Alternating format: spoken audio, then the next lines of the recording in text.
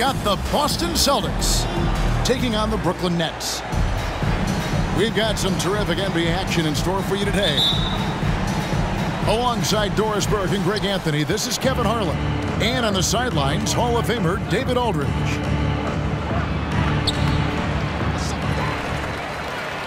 Pass to Williams. Another shot. And he lays it up and in. Williams has got the game going here with the first basket for the Celtics. Unable to get the ball in bounds. They get called for the 5-second violation. A lot of focus on the guard matchup tonight, Greg. Both these teams rely on their backcourts to lead the way for them. And if anything, it should make for an entertaining basketball game. And it becomes a little bit of a chess match when it's a backcourt duel. Those are always fun. Tatum wide open. He fires one.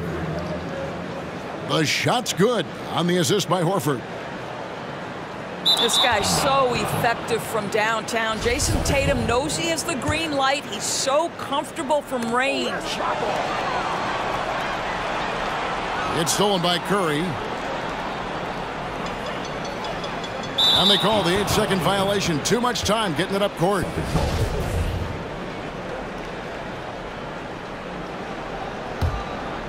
And here's Boston.